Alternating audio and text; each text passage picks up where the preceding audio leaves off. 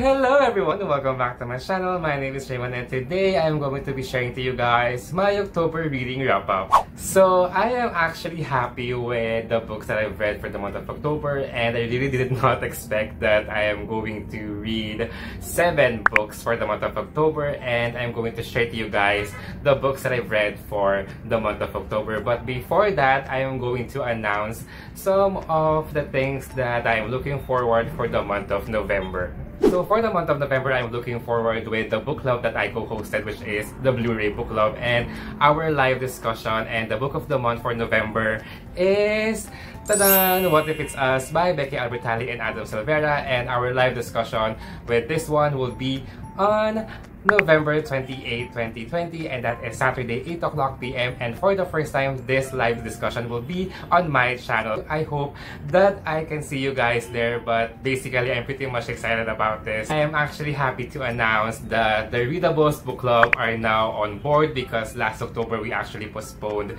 the book club for a lot of reasons. One example is we have a conflict in the schedule. So for this month, for November, we are announcing, and I'm pretty much happy that the book club is now on board. And for the month of November, we decided to still go with the book of the month for October, which is postponed, and that book is ta-da! The Nightingale by KRISTIN, and the live discussion of this book will be on November 21, 2020, 8 o'clock. So our live discussion for this one is going to be on the Reading Slump Journeys channel. So I will link her channel down below so you can guys check it out. But again, I'm pretty much happy because the book club is now on board together with this one. So this will be on November 21 and this is going to be on November 28. So both Saturday 8 o'clock p.m. So this one, the Reading Slump Journeys channel, and this one for the first time on my channel. So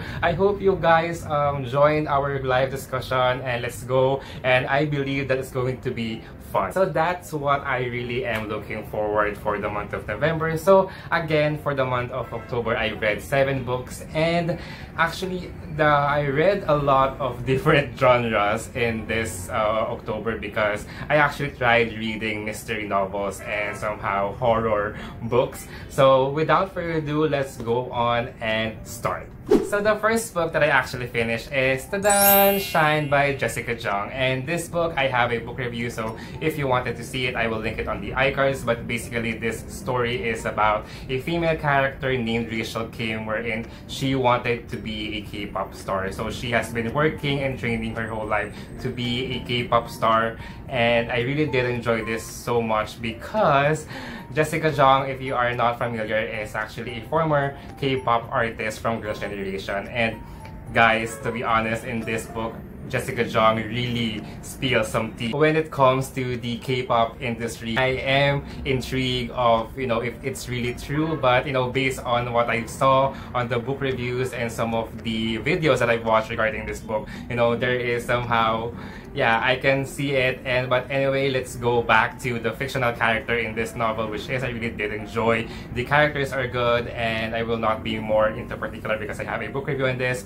But again, I gave this book a 5 stars. And adding to that, there will be a sequel with this book, so I really am excited about that. So yeah, again, 5 stars. So the next book that I finished is ta-da! Stalking Jack the Ripper by Kerry Monoscalco, and I gave this book a 4 stars. And to be honest, this has been my first journey when it comes to mystery, crime, murder, and stuff like that, because I'm not really into that kind of genre. But again, I did enjoy this book, and it is a bit of an historical murder mystery because we follow our main character in this story, which is Audrey, who is somehow loves forensic science. Our main character, she is helping her uncle to solve a murder case by the autopsy and stuff like that. But I really did enjoy this book so much, mainly because it is set in the Victorian era, which I really do love. The historical element of this novel, I really did enjoy it. I also have a reading vlog on this, so you can guys check it out. But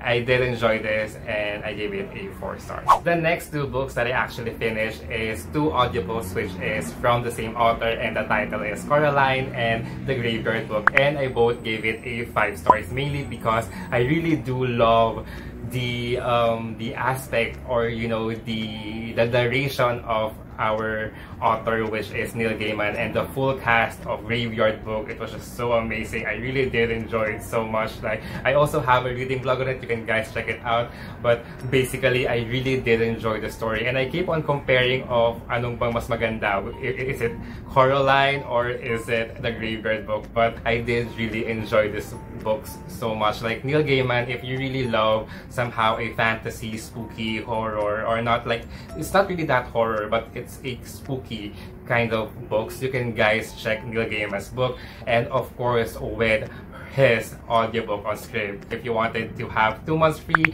you can guys go and check on my links on the description box. So you will have 2 months free and I will have 1 month free. So it's a win-win situation, guys. And if you will do that, I suggest to, you know, to listen to any Neil Gaiman's book because it's really amazing. And again, I gave both books a 5 stars. So the next book that I actually finished is tada, The Haunting of Hill House by Shirley Jackson, and I gave this book a solid 2 stars. So first of all, I really do again apologize to all of the fans of this book, The Haunting of Hill House. To be honest, I really am in love with the Netflix show. I really did enjoy the Netflix show. It was a jump scare. I really did love the story. I really do love it.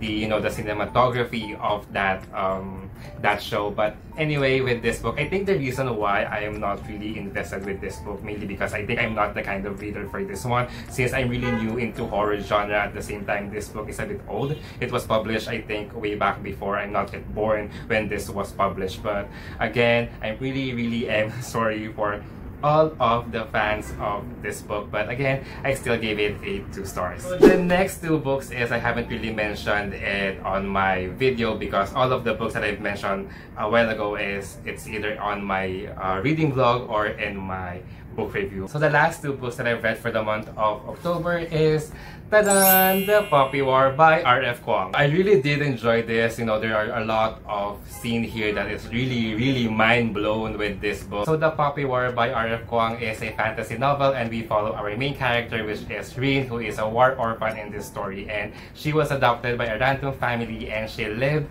in a place or in a province that is tagged as the least wealthiest provinces in their country. Family wanted her to marry a man 3 times older than her, and to be honest, she doesn't want that. Our main character really doesn't want to get married. At the same time, she doesn't want to have children. And if you've read this book, you know what she did there. You know what she did on that kind of scenario.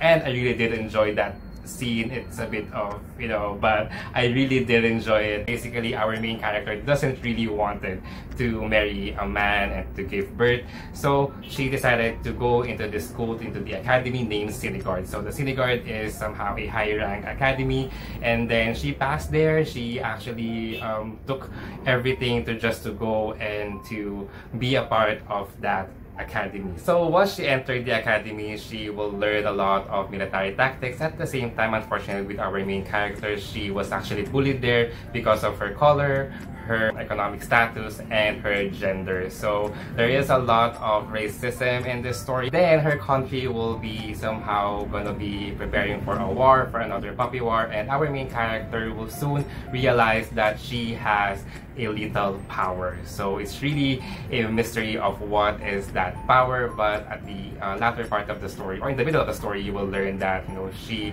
has this kind of power. And I really did enjoy this book, but again, there is some of the loopholes that I saw in this book, and there is a lot of things that is really hard to get. But again, I am happy that I read The Poppy War because the last scenes here is somehow, I am really mind blown, and you know what is really happening. It was just really I really can't explain the ending because it was really good, and I am actually preparing for the second book, which is The Dragon Republic, and I'm just really taking care with my mental health because there is a lot of trigger warnings in this novel. But again, I gave this book a 4 stars. And the last book that I actually finished for the month of October is tada, DEVIOUS by Maureen Johnson, and I gave this book a 4 stars, and this is the book of the month for Blu-ray book club for the month of October. And I really did enjoy our live discussion, and I will link it down on the description below.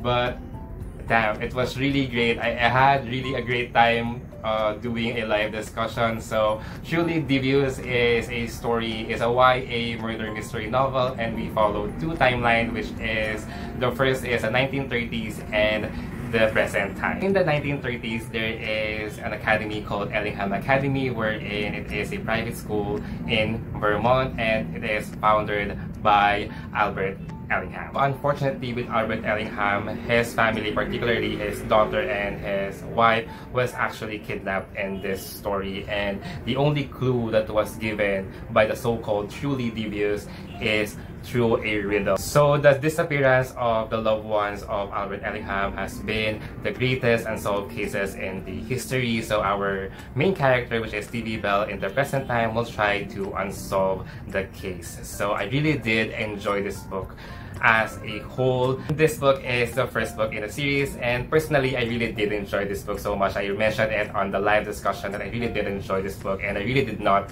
expect anything with this novel. And I have to say that this book is not for everyone, because there are a lot of people who didn't really love this book. But for me, as a first book in a series, it was really satisfying. I'm still looking forward with the sequel of this book, so I'm still waiting for my copy.